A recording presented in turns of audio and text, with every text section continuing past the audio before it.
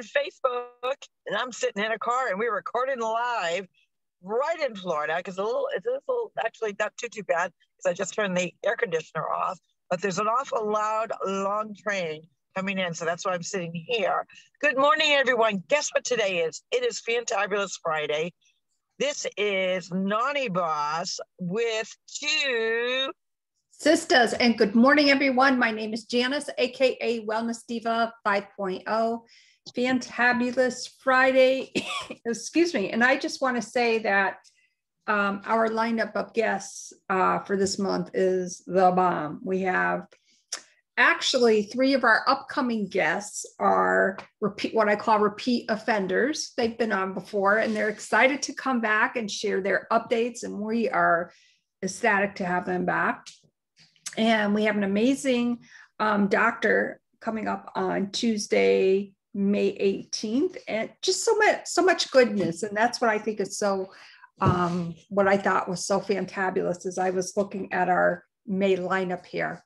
What do you have going on, Casu, other than obviously you're at Pickle U? I'm at Pickleball. Yesterday was a tough day. It was a hot one, so we are trying to get here earlier and earlier to get that activity going on. And today's Friday, so it's Fantabulous Friday. And so many times on Friday, we forget to celebrate so many different things because we're tired, we're exhausted. We, maybe thinking, oh, it wasn't the best week ever. I could have done this, I could have done that. And I think part of that is understanding the shortness of our journey. Now, when I say the shortness of our journey, it's kind of picking and choosing what you're going to derail you from celebrating the successes that you've met, small, medium, big. So when I look at, if one of the goals that you set for yourself this week was to be something as significant as being more patient, but you found you derailed because you saw something on social media, you had a derailment in your mindset, right? So instead of saying, take that deep breath, let me embrace it, I'm actually going to react a different way. And in that way, I can celebrate on Friday that I handle the situation better. That's very simplistic in words, but sometimes for many of us is hard because we have outside forces they impact our health, our wellness, our stress level, our mindset, different things that really are paramount into having that overall health and wellness. So when I say trust the journey is very short. When you meet somebody, your encounter may be a short time. When you start a new program, it might be a short time because it just doesn't fit the needs and or expectations that you thought when you first started it, right? It could be a sport, something that you decided, I'm going to embark on this. Time is ticking, time is short. I'm going to try this. You thought it was one thing, turned out to be another, wasn't a good fit, not a good match. Maybe it was a new way of eating, a new way of approaching something, maybe a business partner, maybe the company that you're at, maybe the job that you're at. And the point of celebrating on Friday not always is the wind of what you think it is. It really could be a reaction because we know and we repeatedly talk about that we are not in charge of what others do, what a company does, what a community does. We can impact in a positive way so that we can celebrate that we handle it a good way, or we may change if we were part of the solution, not the problem, by understanding that the journey of all these different segments of things in our life are very short. What do you think about that, Jan? Well, yes. And actually on my, which many people don't know, because I have not broadcast this yet, but I will right now. I have my own YouTube channel. And I do, yesterday I chatted very briefly about when you do have a derailment, and I'm sorry, I've got like wispy hair flying in my face. But the derailment and how you look at it is part of the journey. For every action, there's a reaction. So a question that I asked myself probably throughout the day, I'm sure, I know yesterday I had some challenging time things going on. But what it helped me always focus on, what I asked myself is, what am I waiting for? What am I waiting for? What am I putting off intentionally or subconsciously? Why don't I just create it for myself and others? Now, I've been, one of the things that I am doing too, which is, and you may have seen me post on the TwoSistas page, in the Real Wellness group, and on my personal page, is I am learning how to create digital products. And part of that journey was doing this kind of task yesterday. And that goes back to the time management. So I could have melted under the pressure, which I have been known to do in the past, or just say, oh, screw it, I'm just not going to do it. But what was I waiting for? Like, this is so important, not only to me, but to our business, that I learned how to do certain things that I'm not well versed in. So being on that rope, being on that derailment it's always a lesson. It's always a lesson in how I should proceed. The other thing that I noticed that kind of threw me off this week, and another derailment, I'm having issues with my hip again. Therefore, the last 3 days I've been unable to kickbox, and I've been kickboxing at home now because I have the exact same bag that's in the studio, because I have a lot of major projects going on. But, notice though, when those things creep up in your life, don't, acknowledge them, come up with something to get you through that, whether it's maybe rearranging your schedule a little bit, setting the timer on your iPad or whatever's near you to focus 10 minutes on, for instance, re-navigating your structured day. My day is very structured, so that's what I had to do yesterday. It's all a learning experience, and I'm feeling fantabulous about that, because the old Janice would have melted under pressure, and I didn't. So that's what I am feeling fantabulous about, and that's what I really wanted to share with everyone today, because it doesn't matter. It matters to you enough. So that's why it should matter. And to kind of turn around the doesn't matter to it. Why does it matter? Why do I want to accomplish it?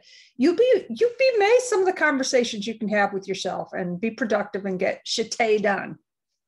That is true. And we really try to make it a point to, give you tools on things. And that was kind of leading me to that perspective of, really knowing that, your time, your journey on different pieces to your life, your business, your life in general, your family time, your time in the community is very short, is a very short segment of the part of your day.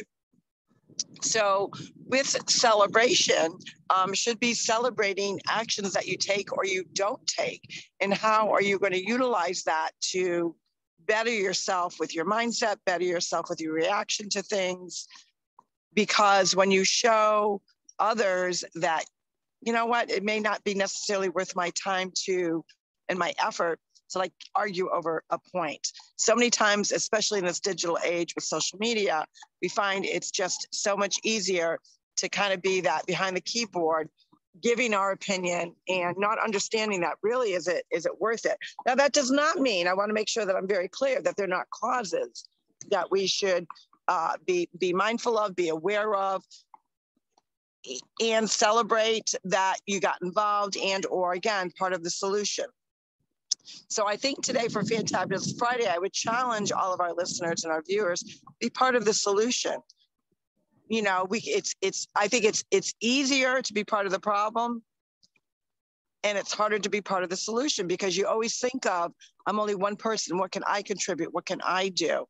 How can I show that I'm celebrating someone else's success? How can I intertwine with the community in a positive way that is impacting others, bringing joy, bringing kindness in a tumultuous time that we are still currently in. And that's something to celebrate. We kind of overlook the emotional piece to our health and wellness and don't give it a second thought to celebrate it. But there are a lot of times, like how many times where, you know, you pass someone and you're only with them for a short period of time and they aggravate the hell out of you. Are you going to devote your precious time, because it's time that you can't get back, number one, arguing with that person and or taking a step back and say, geez, I'm not in that person's shoes. Maybe they had a shitty day today. Maybe they woke up on the wrong side of the bed. You know, maybe that child got under their skin or their partner. So I think part of celebration of our wins has to be our emotion, because in this time, sometimes it's very hard to make sure that we're staying on track with our tasks, but always being a part of impacting others in such a positive way. I would always hope that most people would have the mindset of, you know, when I've met somebody or I left somebody, I want to make sure that someone leaves my space, my visual journey, my life better than before they met me or before they encountered with me. And that doesn't always happen, but you have to really make sure that you're stepping forward and out of your comfort zone to evaluate what are things that I'm going to be able to celebrate on Friday, feeling good about that I accomplished, that I did, and that I took a different way, maybe a different approach. I handled the situation differently. I didn't get involved with the gossip. I didn't get involved with the bullying and the, you know, opinion making, and just took a step back. That is also a win in the scheme of life. So you have to like celebrate all of what we are, include the emotion in it, because it does so impact our mindset, which in turn impacts our health and wellness. So what I'm going to challenge everybody today is patience. Know that no matter who that you've encountered with, that you are in fact impacting other people, and you want to make sure that you're impacting and leaving an imprint in a positive way to other people that you surround yourself with, and that you know, that encounter you, and that they're going to leave you feeling good, feeling better than. Maybe you had the ability to just give them a few minutes to chat with what's frustrating them or what's pissed them off today. And maybe your words impacted them in such a way that they're leaving you better off than they started out with. So those are the different things that really affect and impact our health and wellness. What do you think, Jan? That's a great way to have a fantabulous Friday, don't you think? Oh, heck yes, it certainly is. And obviously it's Mother's Day weekend. So happy Mother's Day to all the amazing moms out there. Picture of our mom right over my shoulder there with Poppy and my son that was his, oh my gosh, his graduation picture. Which was quite a few years ago. But, you know, Mother's Day, take that time to reflect and enjoy your family and go outside in the fresh air, get some flower. Well, maybe you'll be getting flowers, I should say. You shouldn't be getting flowers. Somebody should be getting flowers for you. So on that note, take your wellness to the next level. Be proactive.